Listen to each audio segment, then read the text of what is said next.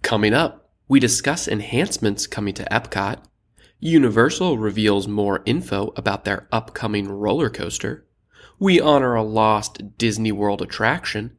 And in the main segment, we have our interview with YouTube personality and Disney fan, Roxy Darr. All that and more on this episode of WDW Opinion. Cue the music. To all who come to this happy place, welcome.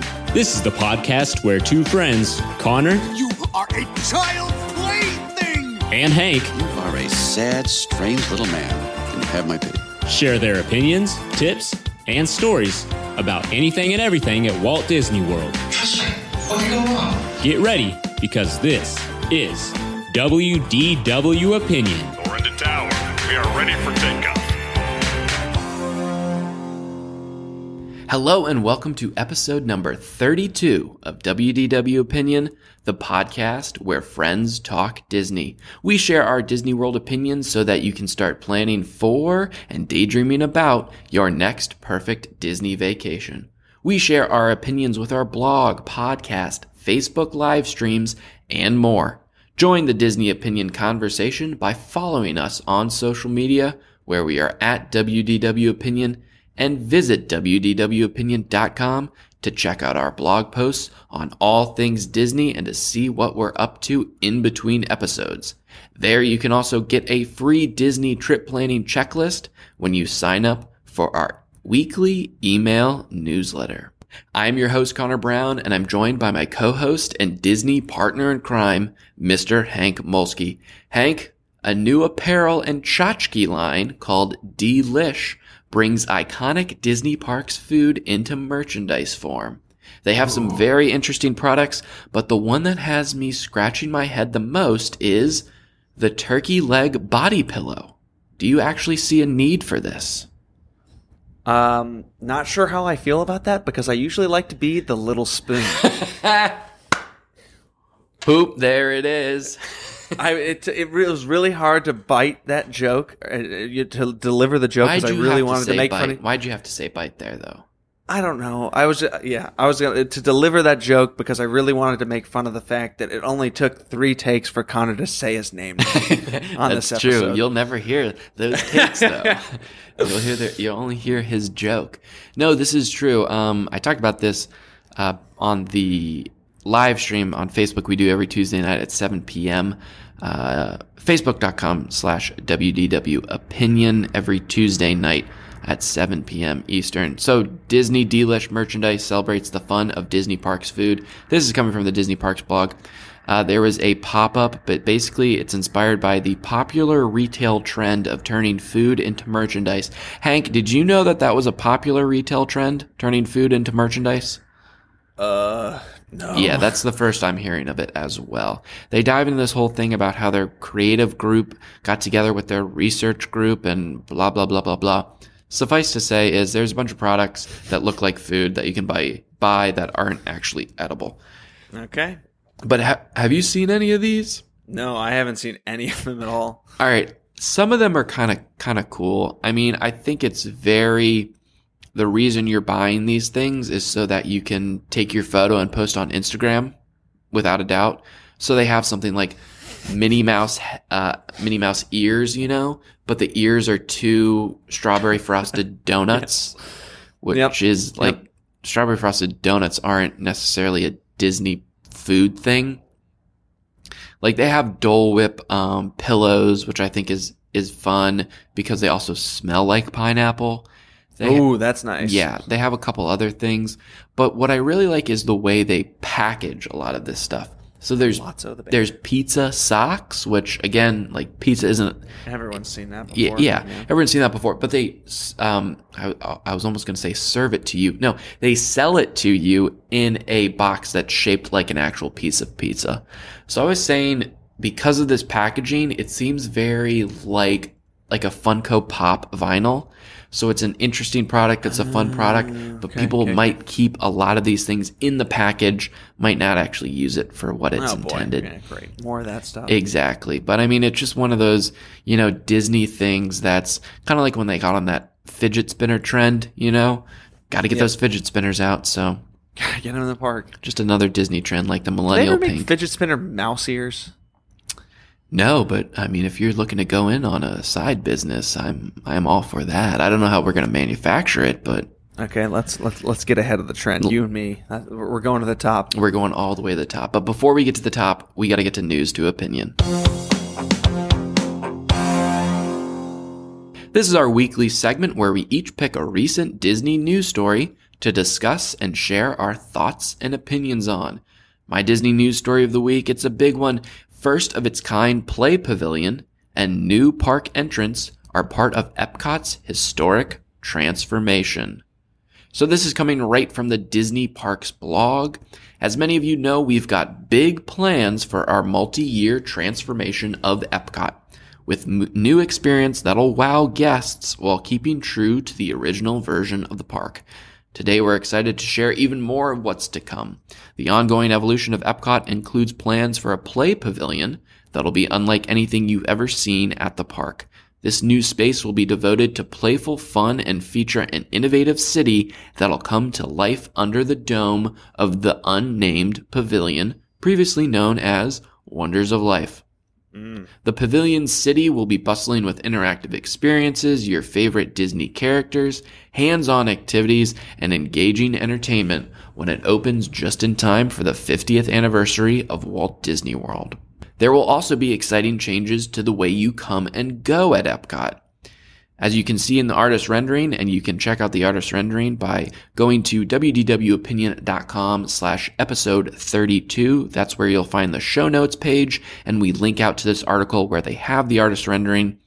Changes are coming to the Epcot main entrance, where the plaza will welcome guests with new pathways, sweeping green spaces, and a newly reimagined fountain. This new design will pay homage to the original park entrance with fresh takes on classic elements. As part of the new experience, Leave a Legacy photos will be moving into a beautiful setting just outside the park's gateway. Additional significant redevelopment will begin between Spaceship Earth attraction and the World Showcase Promenade, but more details to come on that transformation at a later date. If you're excited about these upcoming projects, you'll soon be able to look into the future with us at a new Experience Center coming to Epcot later this year. The Experience Center will be located Not a good sign. No, the Experience Center will be located in the Odyssey Events Pavilion. Not a good sign. Please come look at our artist renderings. This time they won't be We apologize. static. They'll be moving. You won't see anything else, but that was always the big thing that they did at Coronado Springs with the tower. Like they ran a video there for months, and then they were like, we have some exciting new footage of the tower that's being constructed. And it was just a video that they had been playing for 6 months in the actual resort. Anyways, there are a couple things I think are interesting about this, Hank. One, the thing I'm least interested about is actually the play pavilion itself. The artist rendering looks cool. That's true. It looks a lot like, Yeah, I don't trust that rendering as far as I can throw it. No, I mean, people are comparing it to Ralph Breaks the Internet, as they should. It looks a lot like that. We'll see what it actually turns out to be. It looks good, man.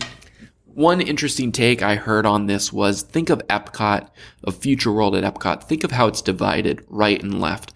If you go to the right side, what you're going to get? You're going to get the Seas with Nemo and Friends. You're going to get Soarin'. You're going to get Figment. You're going to get Living with the Land.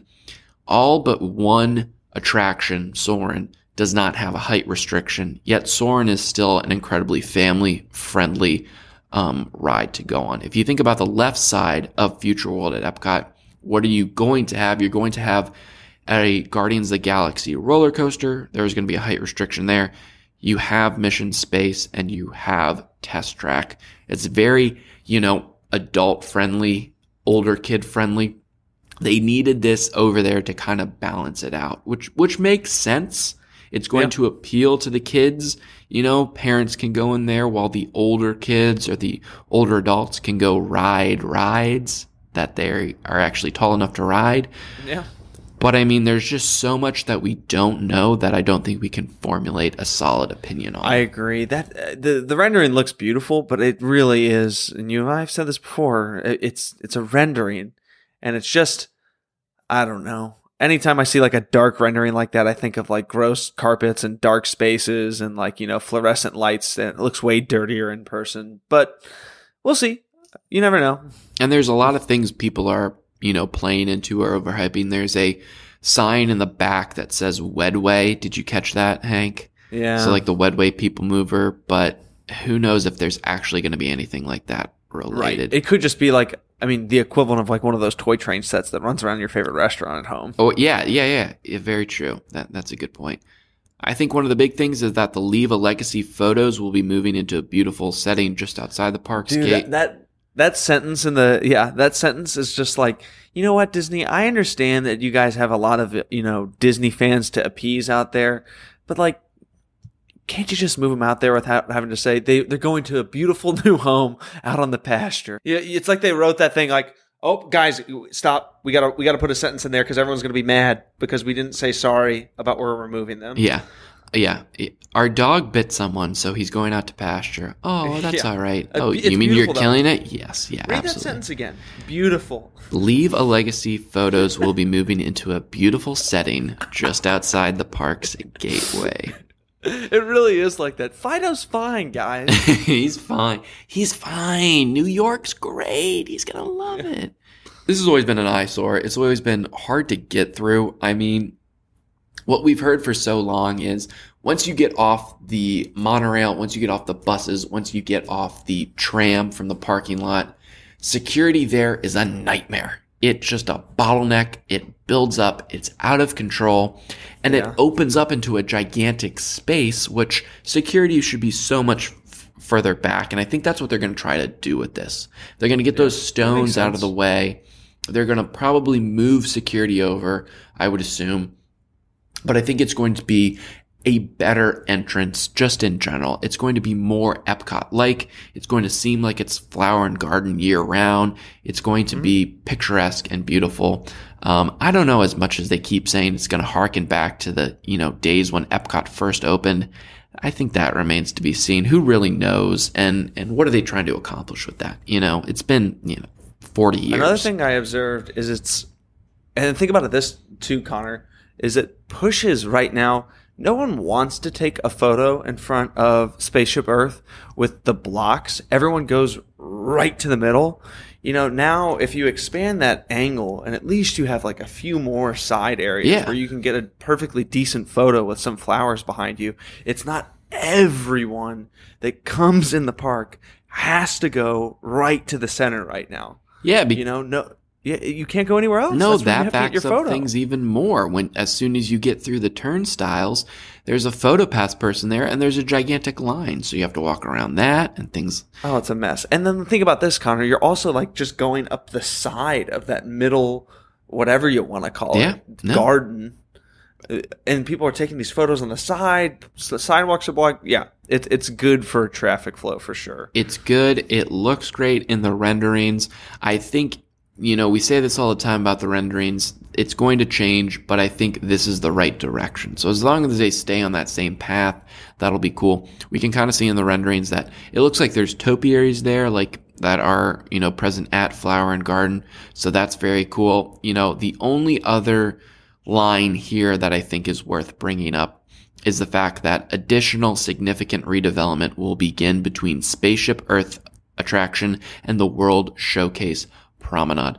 So I think that's even bigger because if you think this artist rendering looks like very different from what the Epcot that you know and love today, I think what's going to happen on the other side of Spaceship Earth is going to be even bigger. I think buildings are going to go down. I think something's going to happen with the fountain.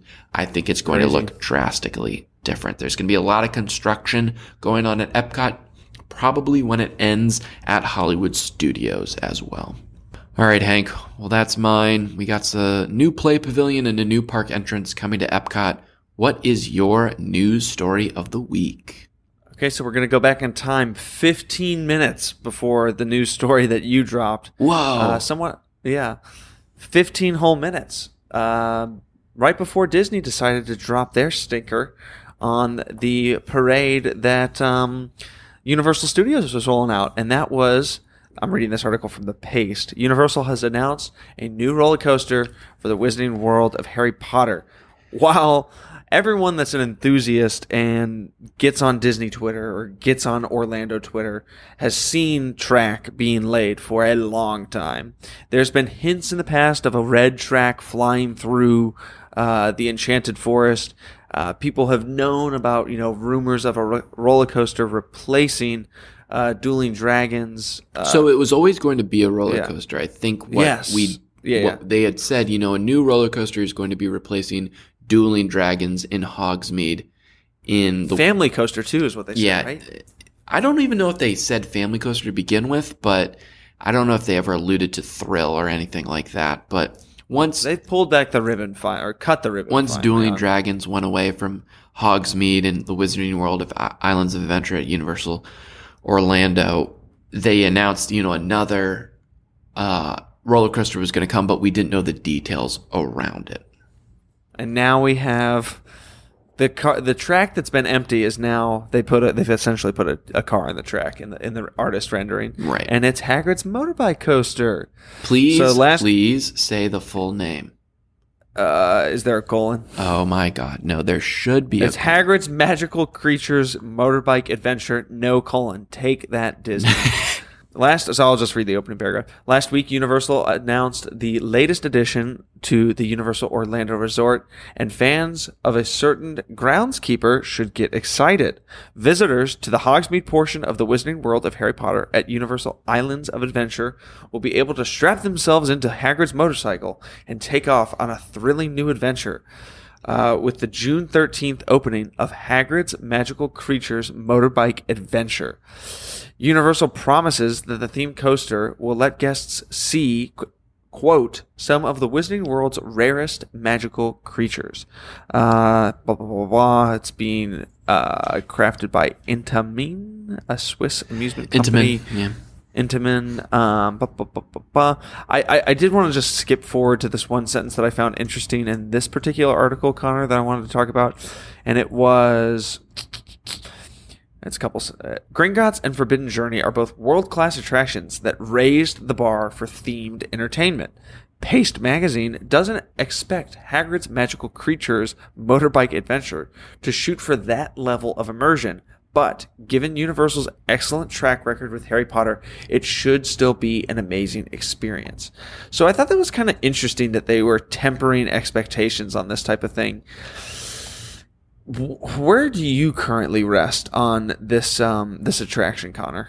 I mean, I think it is going to be incredible. I won't say incredible. I think it's going to be cool. I think Universal was they got jobbed because this whole track layout was released way before. We didn't know the name of it. Baby. We didn't know. Connor and I know every turn of this thing because you can go out and just, if you really want, Connor and I aren't going to do this right now to you. You can go out and listen to a turn-by-turn show of the entire thing. Yeah. And when that happened, when that footage came out, it was a YouTube clip of, just a theme park commenter brought it out. Universal was pissed. People got fired actually because that info was leaked so well. So this is out there. I don't know if it's Universal trying to manage expectations of people because of that video that they've seen, because of that news that has gotten out. I will say this much. Intamin, the people that are building that roller coaster, they build some badass thrill rides, like some crazy thrill rides. Right now they have the fastest LSM launched roller coaster in the world, which is at Ferrari Land. Okay, so it's a roller coaster themed to Ferrari. They have a bunch of other ones, but the one you probably know the most, Harry Potter and the Escape from Gringotts. So just right next door at Universal Studios Florida. So what you're doing is you're combining a world-class roller coaster creator with Universal Creative with Harry Potter. I think it's a recipe for success, and I think it's going to be cool. I also think what this signifies is, the battle with Disney and Universal isn't over. There's a reason when Universal announced this, and they announced, it's going to be a Hagrid ride. I mean, outside of Ron, Harry, Hermione, and Dumbledore, Hagrid's got to be the most popular character, right? People Sure. people love Hagrid. Voldemort. Sure, but I think it's a very, very likable character. Yeah. When they announced this, and Disney, 15 minutes after, announces Epcot, our second park in Disney World, is going to be getting a new entrance and a new pavilion. Yeah. That's just saying, like, screw you, Universal. We're going to one-up you on your day. That's We've had supposed to this be your thing. parade. We've had this thing saved as draft for a long, long time. Push send. It happened. Push send. Yeah, I mean, I love thinking about that, Connor. I love thinking about how massive a corporation of Disney.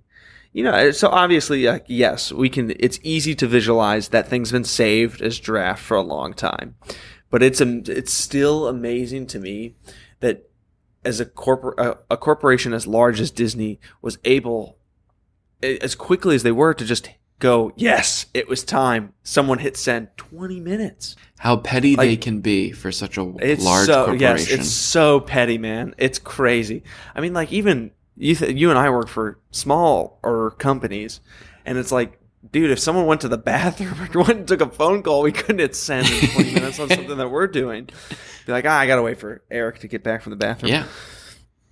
I mean, it is very, very interesting. And it's funny. It's because they know exactly when these things are going to happen. It's like they have, spies in each other's departments and things like that. Yeah. But I think, in summation, these two announcements were made, 15 minutes apart from each other. But I think neither one of them should take away from each other. They're both very, very cool. Very excited. Very excited for. Obviously, I'm more excited to go to on the motorbike attraction than the other attractions that were announced at Disney. Oh, absolutely. And that's going to be coming on this year, right? In the fall, I think. Is that what they said? No, the summer. June. Yeah, June. Yeah. So that's going to be cool to be seen. Same week as Galaxy's Edge in California. There you go. It's going to be cool to be seeing some cool stuff coming, this summer to Universal in Florida. And, if they still say family friendly, I think that's important because Universal still needs family friendly rides. Yeah. So there you go. New entrance and a new pavilion coming at Epcot. And we finally get a name and theme for the new roller coaster coming to Hogsmeade.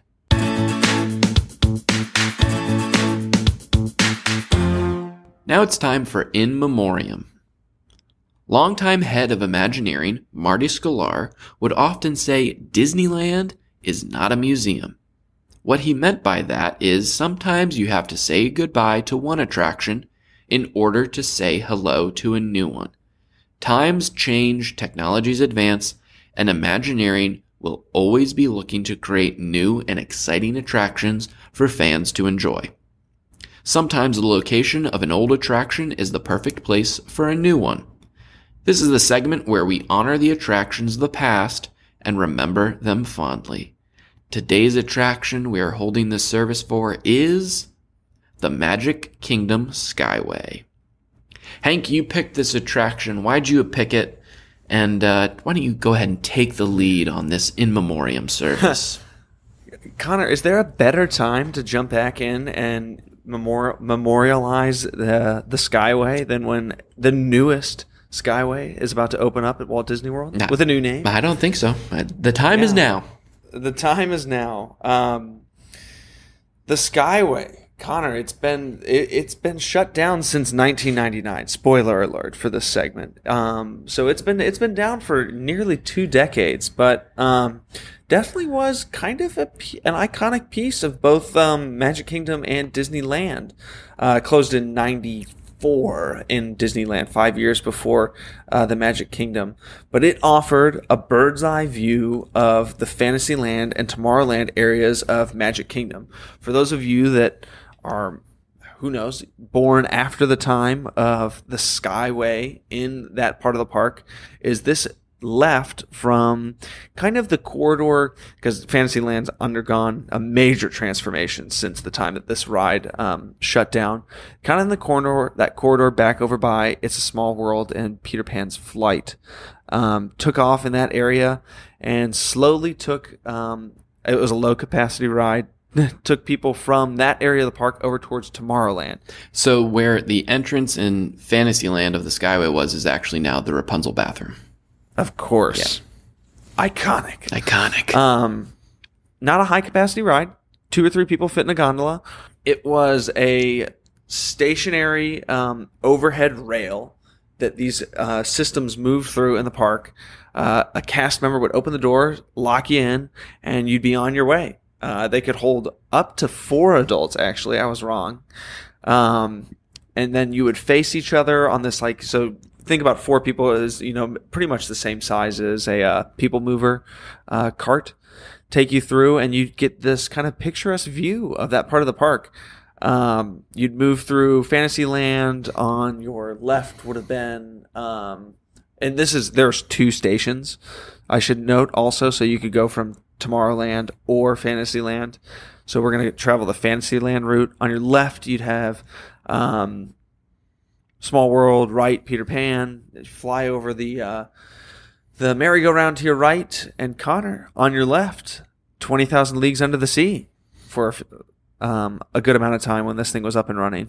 Yeah, and I mean, that lagoon remained for a very long time, even after 20,000 Leagues Under the Sea closed in 1994. It became Ariel's Grotto. It became other places. So that lagoon was always there for a while. So I think what this is just a cool view. I think there's a lot of, backstage stuff that you would see, but you have to also think about when this ride was there, it was there in the Fantasyland heyday of being old school English, like old school European, I should say. It felt very Swiss. Yes, exactly. Especially with the decoration. So the station that it left from in the Fantasyland corner, a lot of stone and woodwork mixed in together, kind of that Scandinavian style, very similar to the feel of like the Norway Pavilion at Epcot.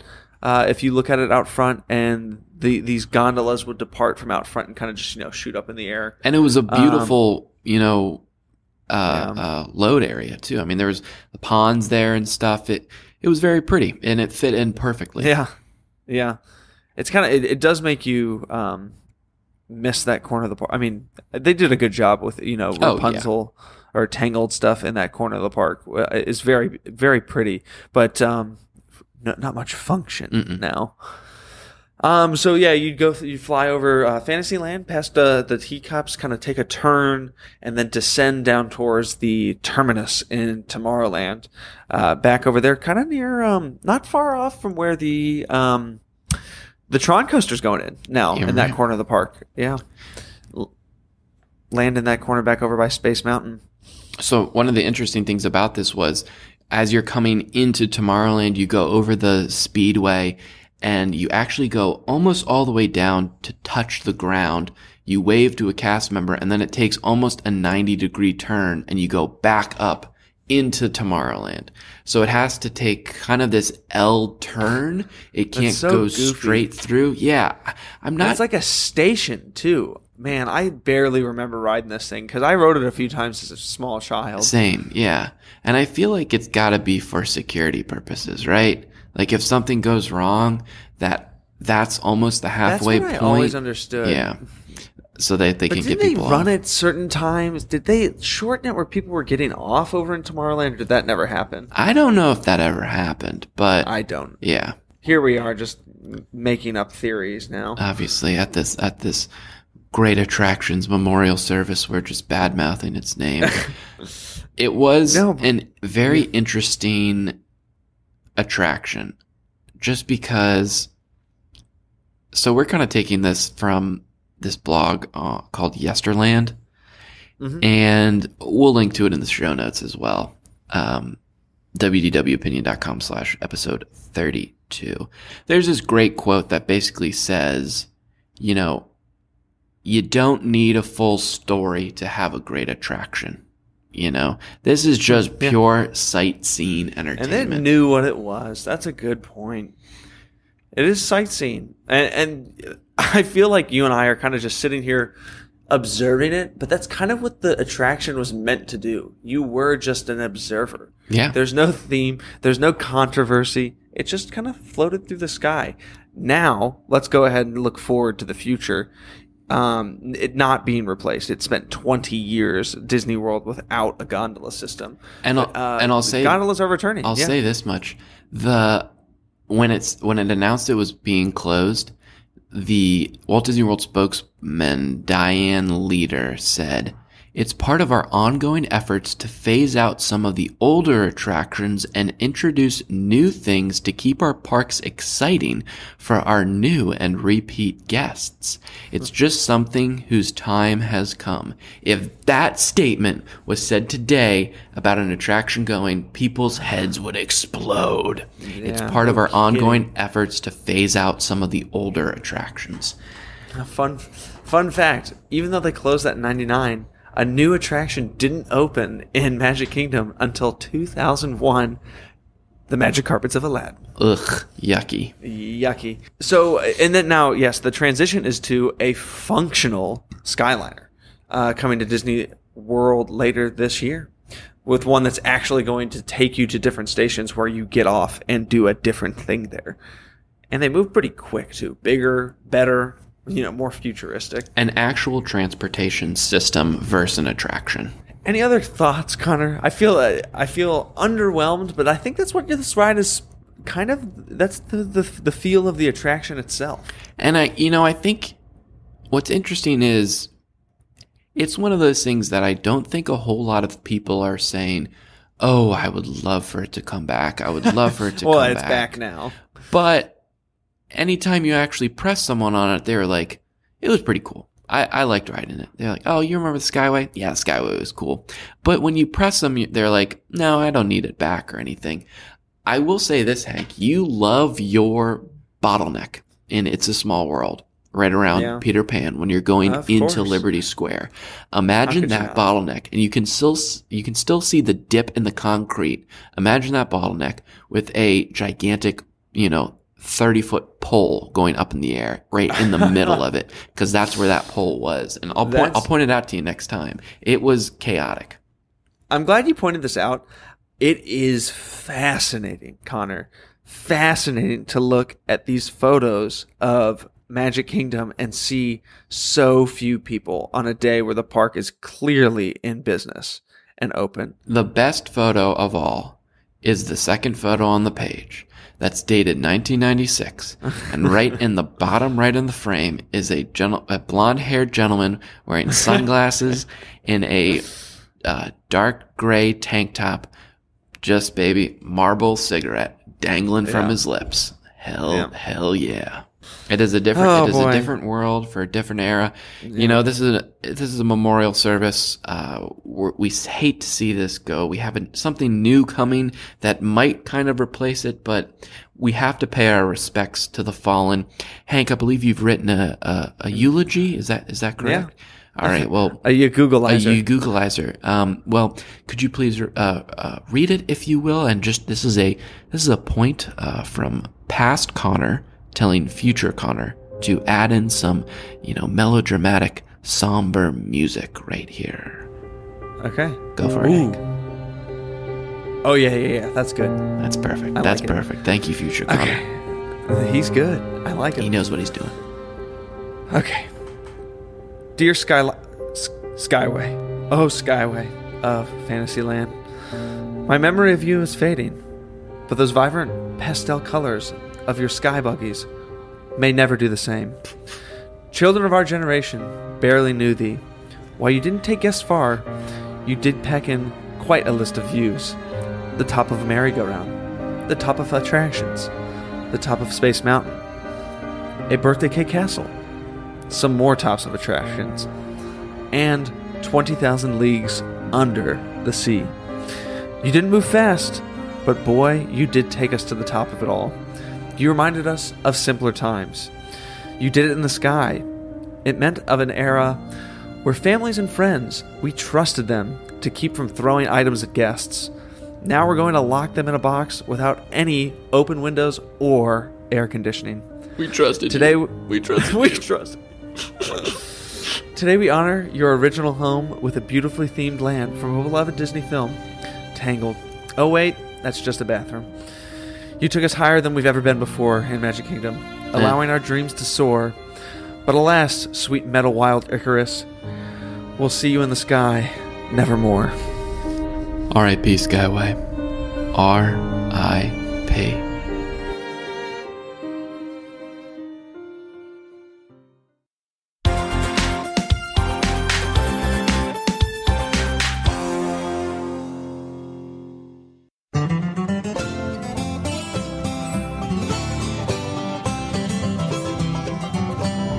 So I love being a part of the Disney community. Ever since I started WDW Opinion, I've gotten the ability to interact with so many incredible people. It's a community filled with passionate and caring people, and while our bond is through Disney, we've grown to appreciate each other in so many other ways. And I think I'm also so impressed with the talent that is represented in this community. Whether it's artists, designers, performers, or musicians, everyone has their own creative way of showing their Disney fanhood. Our guest today is no exception to that. She is an accomplished performer and singer who has had the opportunity to perform at places like the D23 Expo, which is the ultimate Disney fan convention, and at the Indie Disney Meet. She has amassed a huge following on social media and in particular on YouTube, where her covers of Disney songs have been viewed millions of times over. She has some very cool projects she is currently working on, as well as some interesting Disney stories she will be sharing with us today. We're excited to have her join the show, and with all that said, I'm very excited to welcome Roxy Darr to the podcast. Thank you so very much for joining us, Roxy. Thank you, Connor. I'm so excited to be here today. Absolutely. And thank you for, I was talking to her before we started recording. Thanks for reaching out. I know you've listened to the show before, so this is very awesome. Getting our real first ever guest on WDW Opinion. Yay! So, I think to get things started, how about you just tell us a little bit about yourself? How did you first initially get involved in performing and singing? Just kind of introduce yourself. Sure. Well, I've been singing since I was 7 years old, lucky number 7.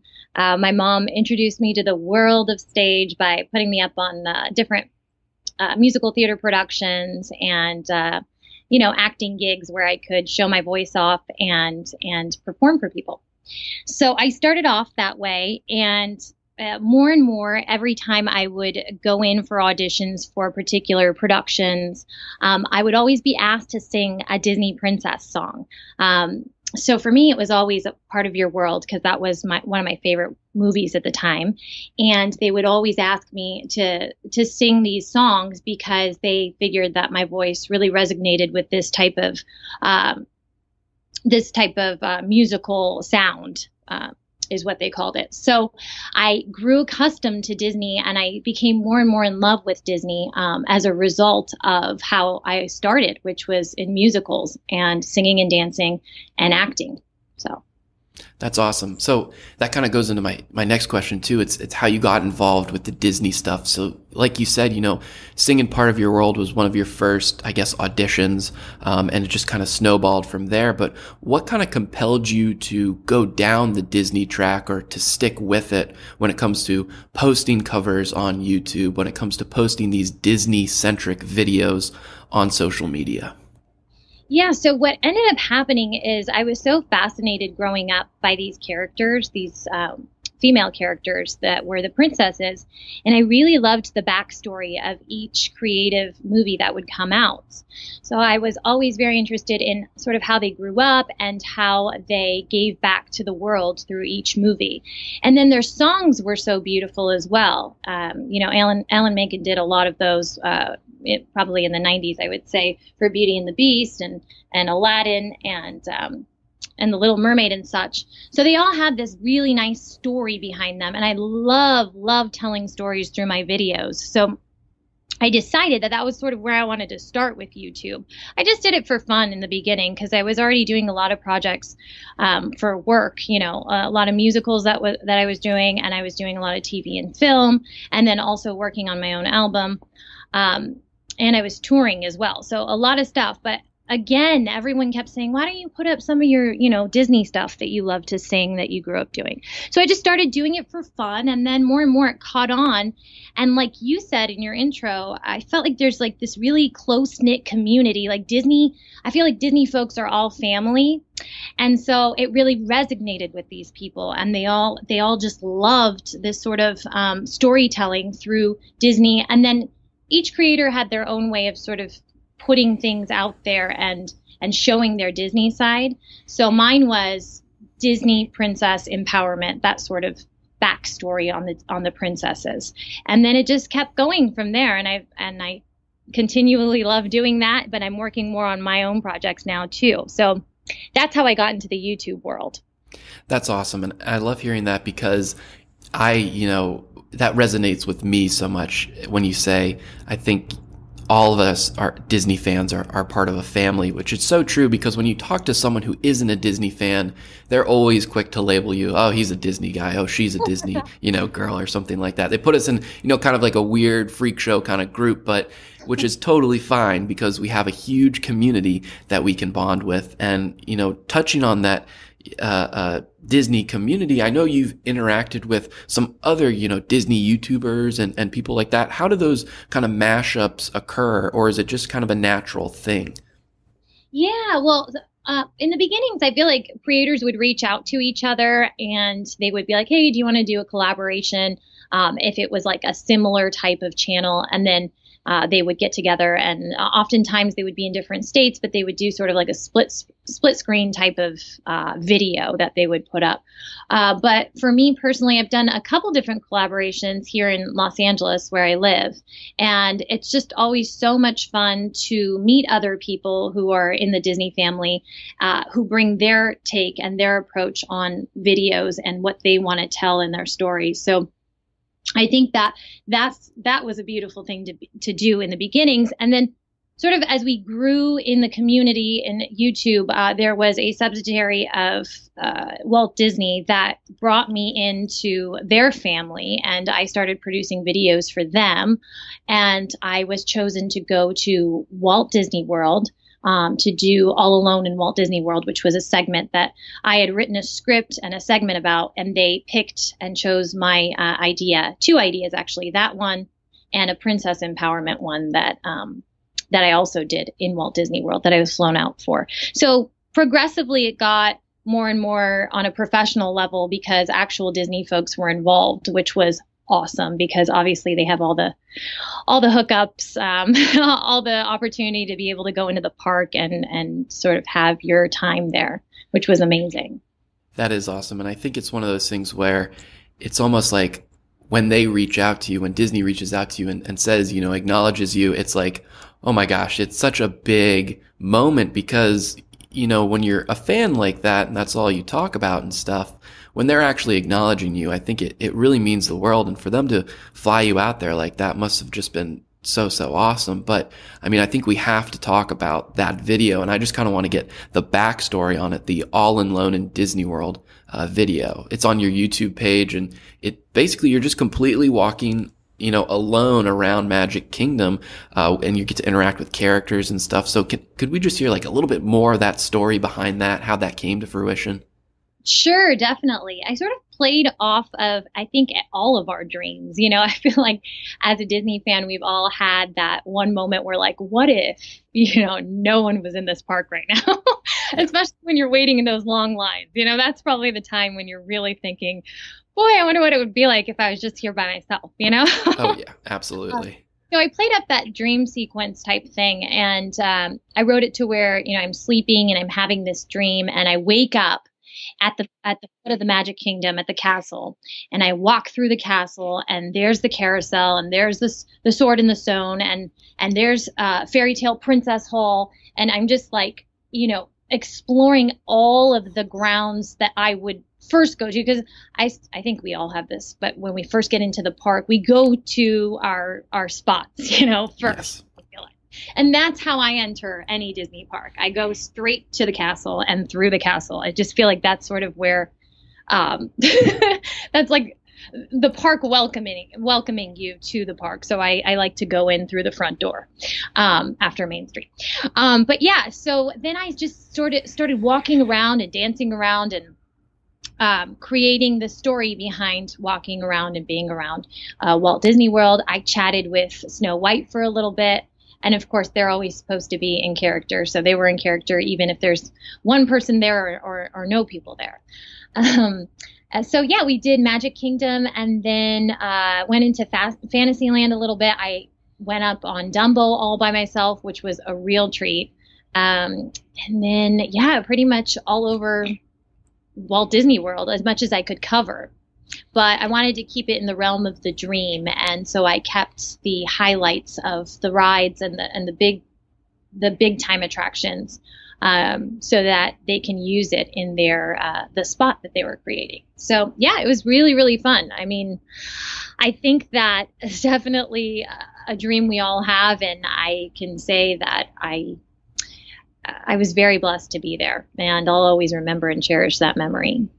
Yeah, I think you writing that script, starting as coming out of a dream is so perfect because that's exactly what it is. It is a dream, and you basically had a checklist of, wouldn't this be cool? Like, these are the coolest things to do alone, or they would be the coolest things to do alone. And just watching that video, I think you have to smile because it is a dream that everyone has as a Disney fan. And, I'm a former cast member. I worked at Seven Dwarfs Mine Train. So I got to be in the park at weird hours when no guests were in there, but I never got to experience the park even like that. So it was definitely a once in a lifetime opportunity that is on a lot of people's Disney bucket list, I think, for sure. Oh yeah, that's so cool. I really feel like Walt Disney, he gave us this dream. He had a dream. He worked really, really hard to get there, and now he's passed it on for generations to come. And I feel like everyone gets a piece of that, however,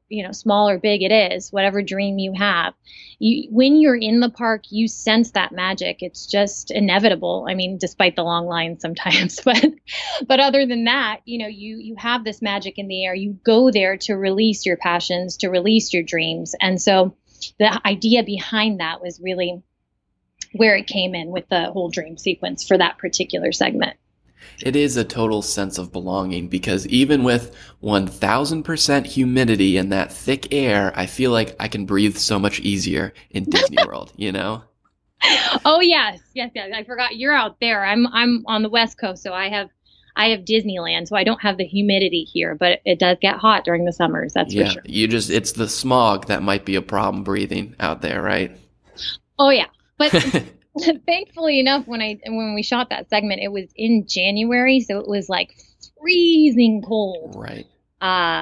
Yeah. So flying through on Dumbo in a tiny dress was pretty cold. The only downside of your dreams was that one moment. Yeah, exactly. Very cool. Well, I think plenty of others, agree that your singing is epic, your performing is epic. So I want to kind of hear the story of how you were invited out to D23 and even how you were invited out to the Indie Disney meet. So could you tell us a little bit about both of those experiences and, how you got involved? And then I know the Indie Disney meet does a lot of good work for charity. So you could comment on that as well. Yeah, absolutely. So like I mentioned, the close-knit community that we have in this Disney circles and whatnot, especially on Facebook, we have a lot of really great groups that I'm a part of. And a lot of times I'll post certain videos that will really resonate with people and they'll really like it. And the Indie Disney Me actually reached out to me on their own. I believe they had seen some of my work both on YouTube and on Facebook. And they were interested in having me come do a princess set, like a Disney princess magical set for the kids that come to this wonderful, wonderful charity. It's essentially a fundraiser, and it raises funds for Give Kids the World, which I'm sure you know of. It's at Walt Disney World, and they raise funds to give kids who are terminally ill a chance to be able to come to Walt Disney World, all expense paid trip. with their families. And it's really an experience of a lifetime. I've seen pictures and videos. I have yet to go to the actual Give Kids the World Village, but spectacular. I mean, it's just so amazing to see these kids go over there and experience Walt Disney World and experience the magic and the power that it holds for these kids in terms of healing them, giving them that sense of relaxation and imagination and bringing all that to life is just so precious to see. And so I thought, wow, I would love to be a part of this. I will absolutely be there. And the kids that come there are amazing too. They were rocking out on stage with me. I did my set went past an hour. As you can see, I rant on. So I was ranting on stage. Okay. And the kids were up there talking to me too. So we had a blast. We sang a lot of Disney princess songs, and they raised, I believe, close to $45,000. And it was their 11th Disney meet. So they're going to have it obviously annually. And they have a lot of great performers come out, a lot of great vendors, and lots of food, lots of excitement. And I remember it was a very rainy day, but there were tons of people there. That didn't stop anybody from coming out. And it was really a spectacular thing to be a part of. I love to sing for charities. I love to sing for things that mean something, that where money is raised to go somewhere and give kids especially that opportunity to experience what I experienced basically growing up. I love that. I think it's so amazing. So that was the Indie Disney Meet. And if you guys can check it out, they have a Facebook, and then also their whatever events they do go to Give Kids the World, which you should also check out because, again, these people are doing amazing work. Lots of effort goes in throughout the year to put this event on, but it is a success. And really, if you're in Indiana, where it takes place in Noblesville, definitely come check it out. Otherwise, check out the sites because I know you'll love it. Yeah, I've never heard a bad thing about the Indie Disney Meet. I think people are always blown away by it. And, like you said, they have an incredible team of volunteers there. And it's just about, bringing the Disney community together, even in, middle America, far away from both Disneyland and Disney World. But it's about that community coming together for a higher cause. And like you said, Give Kids a World is absolutely incredible. It's located in Kissimmee, Florida. So right outside Disney World. And basically what it is if a child wishes for, through the Make-A-Wish organization or 500 or 1,000 other wish organizations throughout the country, if they wish to go to Disney World, Give Kids the World basically helps facilitate that. So that's where they stay. There's attractions there. And you really should just consider donating because it's one of the best charities in America. I think it's something like 95% of every dollar goes to, the kids' vacation. So every dollar you give, only 5 cents goes to administrative costs, which is absolutely incredible. So it sounds like a really, really cool meet and a great, incredible organization. And I hope to get out there one day soon, hopefully as well. Yes, if you're close to it, I would love to come there too. I hope to be able to perform for them at the actual village. That would be amazing because I know they bring on a lot of great celebrities too to come in and sort of sit with the kids and perform for them, which I think is just, it's spectacular. They're amazing. Absolutely. That's the perfect word. They're amazing. I've also seen that you've performed at D23. So how'd you get involved with, the ultimate Disney fan convention as they like to deem themselves? Yes, that was so much fun. We had a great time. I was hooked up through the company that was working with Walt Disney. So I was hired to sing there on one of the main stages in the actual convention center. So there was a lot of hustle and bustle, but definitely my voice somehow, I always say this, my voice was like going throughout this big convention center. I don't know what speaker I was hooked up to, but apparently it was just going throughout the entire convention center. And I did a princess set there as well. And that was a lot of fun. There was a big, huge audience for that. And just seeing, again, that Disney spirit and that I think they do it every 2 years. So they have that anticipation grow throughout those 2 years. And then you go and you just see all these fans, all these people. They're dressed up to the max. A lot of cosplayers are there, a lot of Disney bounders. And while I was singing some of my songs, some of like I did Anna for the first time in forever. And I remember there was this beautiful girl, beautiful Anna dress that she had on. I mean, on point. And she just jumped on stage and she was like dancing along with me for the first time in forever while I was singing. It was so magical. And then we also had Meg and Hercules. They came up too while I was singing I Won't Say I'm in Love. And they sort of had this like funny thing going on, like as if they were acting it out while I was singing. It was really cute and special. So people were dressed to the max. I'm telling you, they don't mess around at D23. No, I know. I'm trying to get out there. This summer is D23, so I think it's in August. So we'll see if we can get out there. But it just seems like, the Disney fandom has turned up to 11 out there. There's just such a huge vibe, and everyone's anticipating all these big announcements and all these cool new features that they're going to be able to see. But it's just as much, interacting with your fellow Disney fan as anything else. Well, those two events sound, really, really cool. And I love any event that brings Disney fans together for sure. Absolutely. And you got to plan your day too. You really got to focus on where you want to go, what time you want to see some of the panels and the awards that they give out and all that stuff too. So you got to schedule it out because there's much to see. And if you think, planning a Disney World or Disneyland vacation is difficult, I heard that's even more impossible to get everything done that you want to in those 2-day period. But we'll see. We'll see if we can get it done.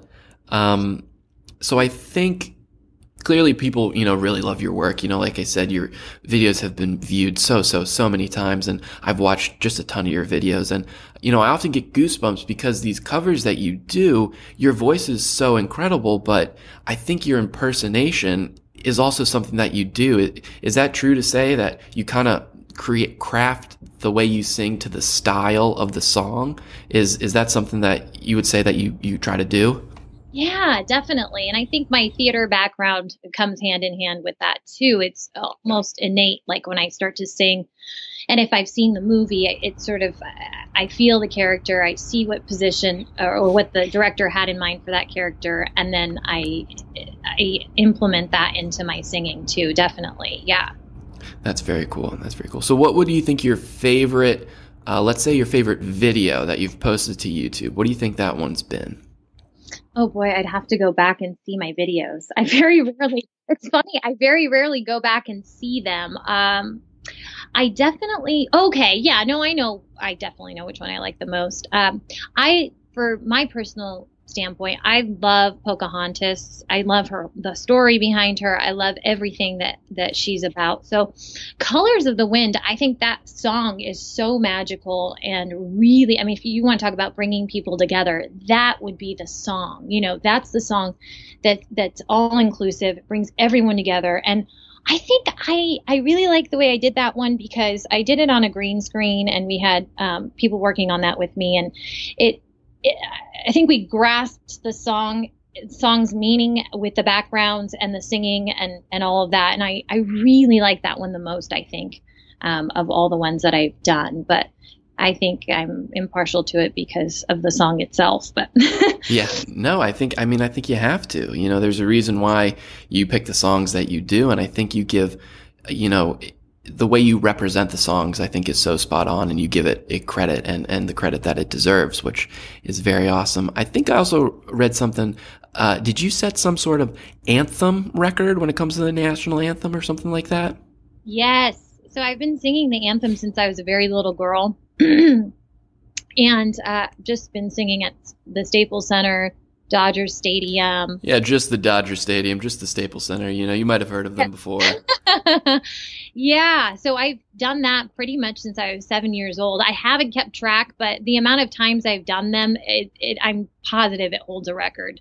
Because I would say on average, I sing the anthem for these types of games anywhere from, 20 to 25, I would say 20, 25 times a year. So, it's been a lot. Oh my God. For me, that always seems like the most nerve-wracking thing, singing the national anthem, because you can't mess it up. You can't do it. It is. is very nerve-wracking. It is. Even after all these times that I've done it, you're right, because you can't mess it up. It's just one of those things where you just can't. It actually might just be the only thing you can't. Because Yes. everything else you sort of have a little bit of like improvisation you can work with and, try to brush it off like it was nothing. But here, everyone knows the words and everyone's looking at you. And most times it's sung a cappella. So I take my pitch pipe out there. I make sure I've got my pitch going. And it's depending on the venue. Like, for instance, Dodgers Stadium is more open and the lights are on you and you can see the audience and there's an accompaniment that goes along with it. But for instance, like Staples Center, all the lights just shut off in the audience. There's just one spotlight on you. I've sang for the playoffs at the Staples Center too. So they bring the big, huge flag. Oh, yeah. So beautiful.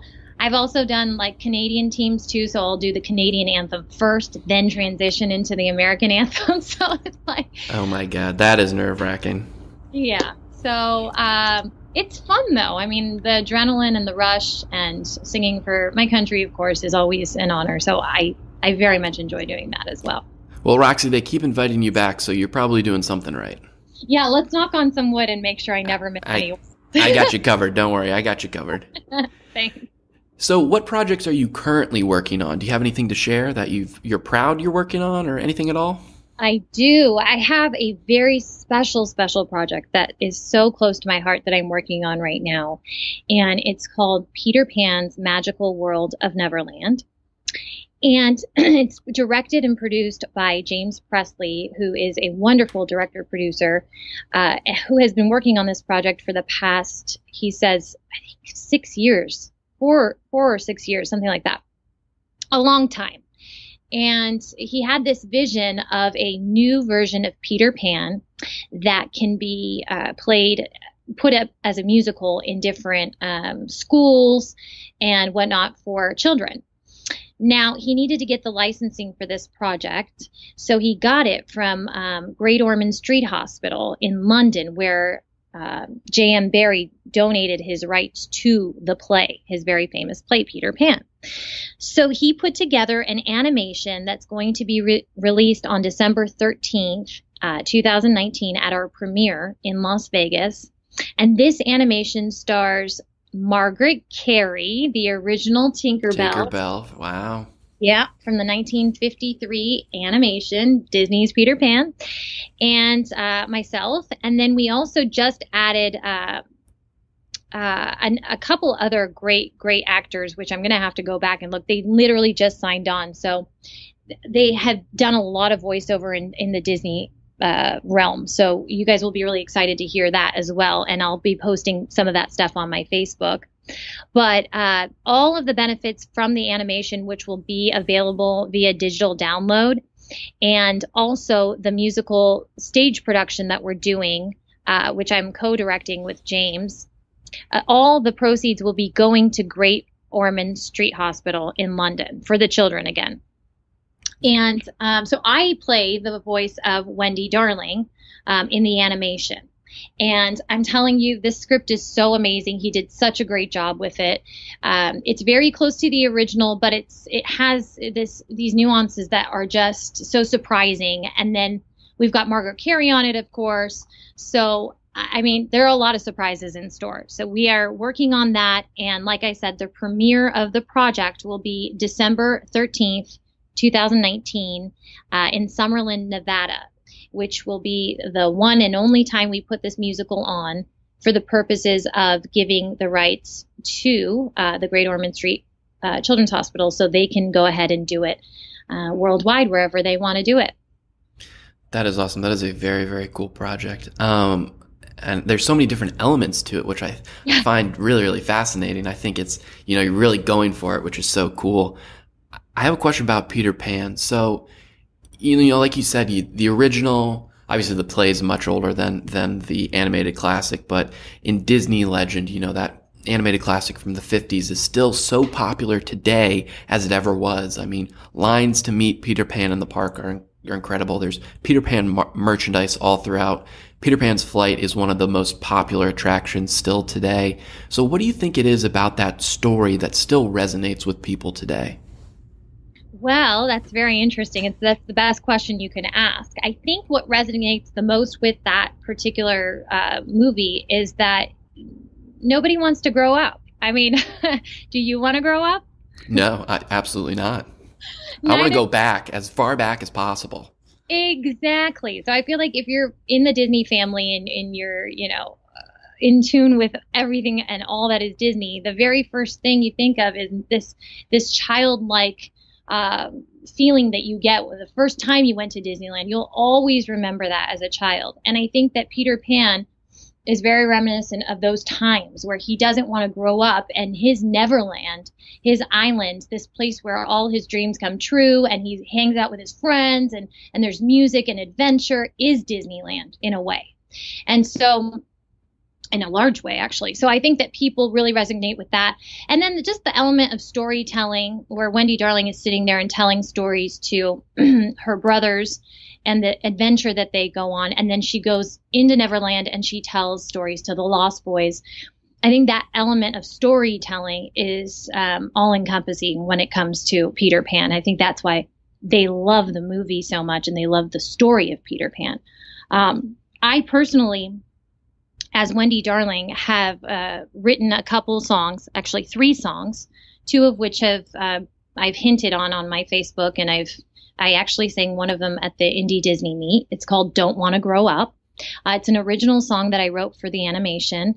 And then A Shining Star as well, which I also wrote. And then a very, very special song, which I will be releasing pretty soon here, dedicated to a Disney legend, which I'm not going to name, but I'm pretty sure it's pretty obvious. I can't wait to announce it, but it is inspired by her and through her, and I can't wait to release the song. So I've done 3 songs for the soundtrack, and those are all going to be released on a album. May 5th is the date of the release when we're going to be releasing the soundtrack for Peter Pan's Magical World of Neverland.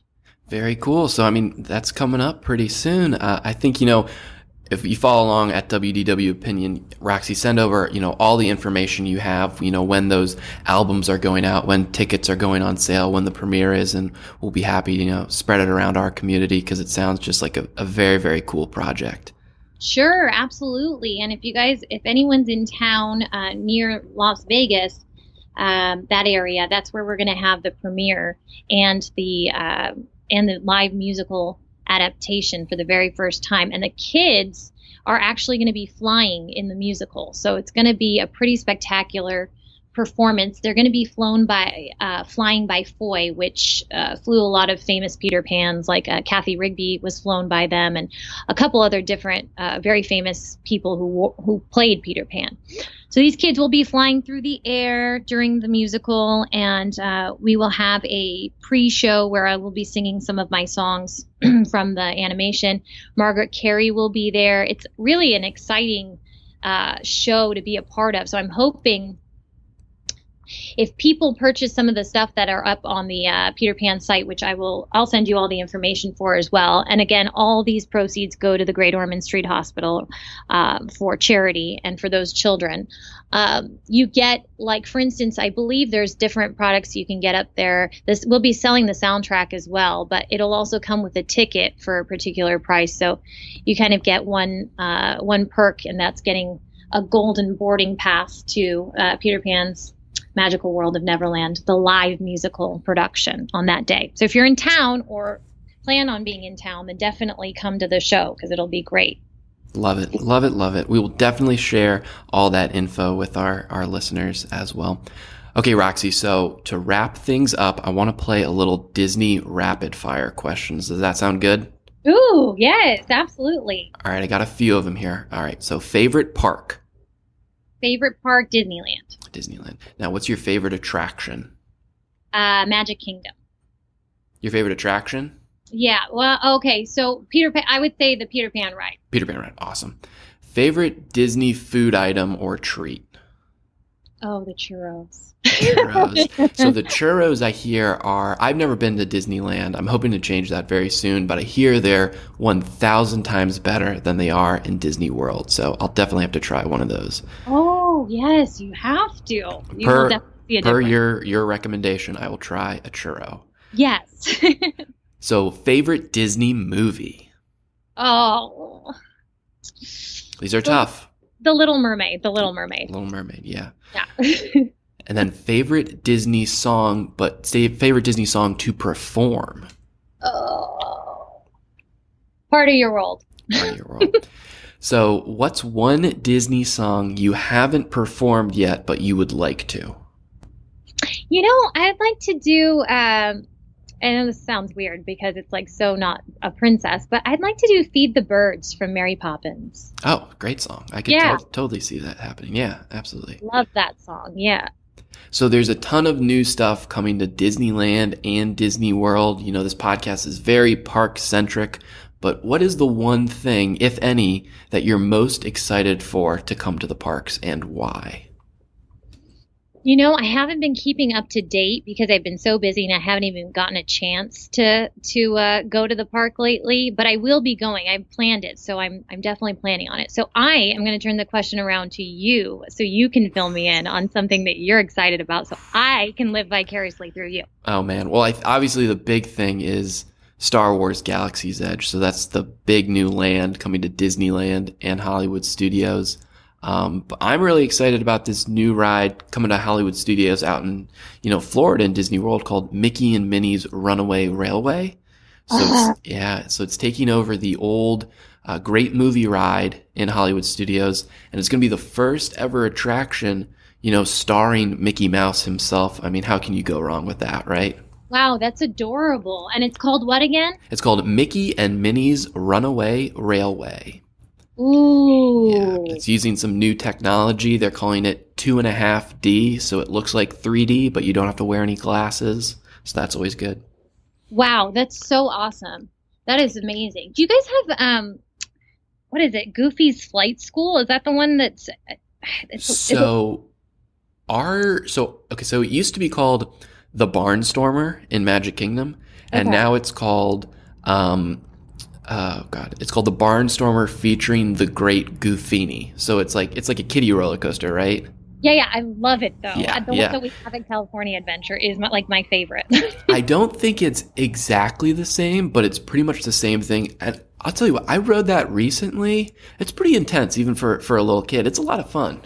Yes, it is a lot of fun, and it's just like it has a lot of. I don't know if it's the exact same one, but ours has like a lot of surprise dips and drops, and it's just like it's one of my favorites. Awesome. Hey, it doesn't matter if it's for kids, adults, whatever. Everyone's entitled to one of their favorites, Exactly. And actually, a lot of the kiddie rides are my favorite just because they go through a lot of the story. Like in Fantasyland, they go through a lot of the main story, and you just sit back and watch it and are, rolling along in it, which I love. Absolutely. It's perfect Disney theming at its finest.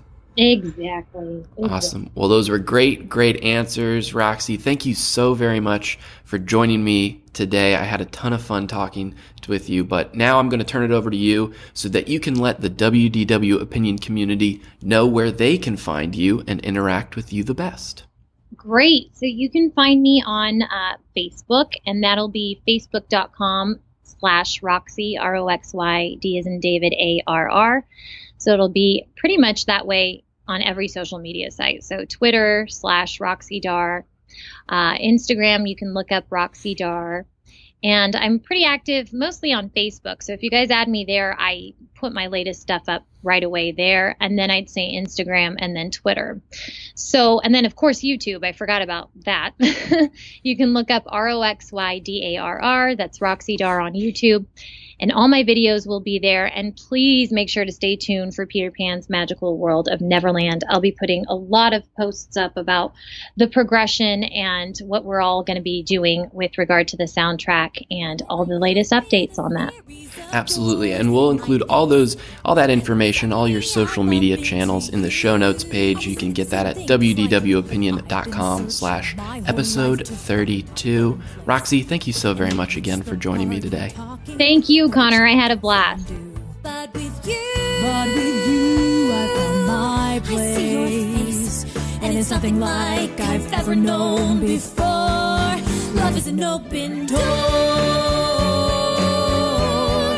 Love is an open door. Love is an open door with you. With you. With you. With you. Love is an open door. And that's going to do it for us this week. As always, thank you so very much for listening to the show. Be sure to rate and review us on iTunes, Google Play, or wherever you listen to podcasts. And share the show with someone you think might enjoy it. If you like what you heard today, then you've been listening to the WDW Opinion Podcast.